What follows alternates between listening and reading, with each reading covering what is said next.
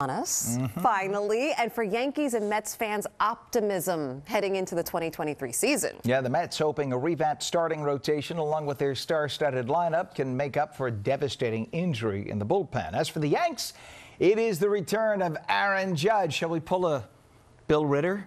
All right. Thank you. As captain of the team and the debut of their 21-year-old top prospect from Jersey, who has fans buzzing. Yes, Eyewitness News reporter Derek Waller is live at Yankee Stadium, where the Bombers take on the Giants this afternoon. Derek, good morning. Ken, Charlene, good morning. Yeah, that game starts at 1:05 this afternoon, and Captain Aaron Judge, he will be presiding later this afternoon. He's going to be the captain for the home opener later today. And